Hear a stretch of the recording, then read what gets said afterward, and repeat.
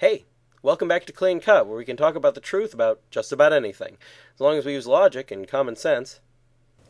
Last time, we looked at how to use simple logic to conclude that evidence is necessary for our survival, and that evidence is needed in order to tell the difference between something that's probably true and something that's likely to be false.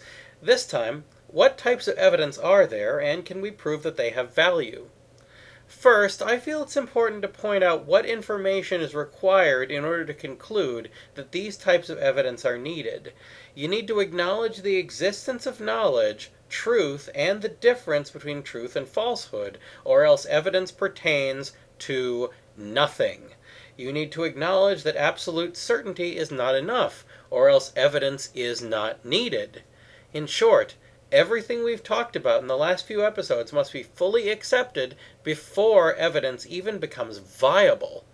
With all of that established, there is a form of evidence that sticks out right away. Evidence based on existing data and conclusions, and the existence of this can be known to be reliable with 100% certainty because we've been using these methods even before acknowledging the existence of evidence or uncertain truth. These methods are two in number.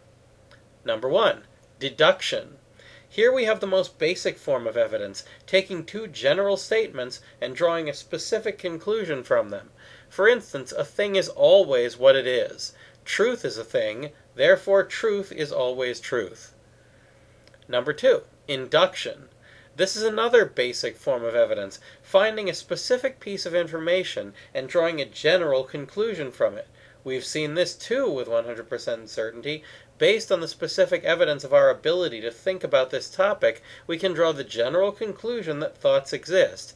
After all, if they didn't exist, we wouldn't be able to think about them. Deduction and induction are logical proofs, methods of showing something to be true through the mere use of logic, independently of other evidence, and it's only once these two methods are established and accepted that other methods of evidence become consistent and available for rational use.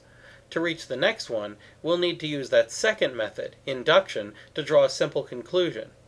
Our evidence is this. We've picked up two small rocks and added them to two other rocks. This has created 4 rocks.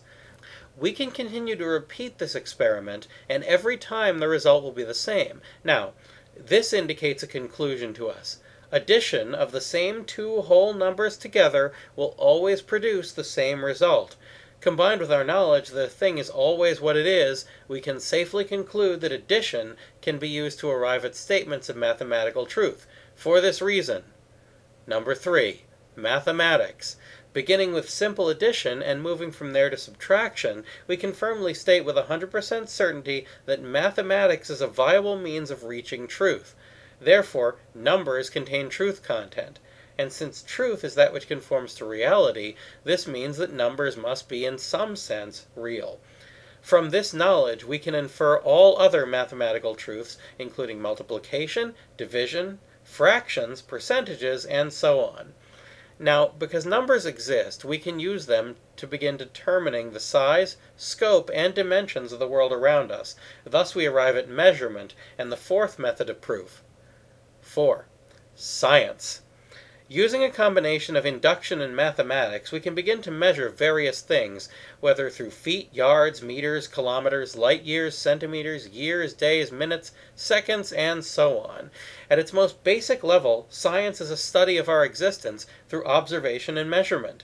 However, there's something else that mathematical percentages give us.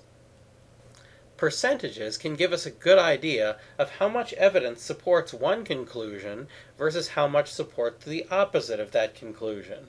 While this is not certain knowledge, it can help us to gauge how much reason we have to believe one uncertain claim over another. This means that we have what we've been looking for, data that makes a conclusion more likely than it would have been without it. And that means we can establish a new rule for telling uncertain truth from falsehood. An uncertain truth is one which is backed up by the balance of all available, relevant evidence. From this, a whole world of facts opens up to us because 5. Perception. We clearly have more evidence that our senses provide us with true information than we do that our sense information is false. Therefore, our fifth form of evidence is established: things that we can perceive and experience for ourselves. Combining this with science leads to fields like geology, biology, chemistry, and astronomy, all of which require us to be able to justify observation as a type of evidence. Now that we've established a full basis for knowledge and several methods for obtaining it, there's one more thing to go over. Next time, what is the key error of undercutting the basis for evidence? That's all for now, so keep asking questions, and thanks for watching.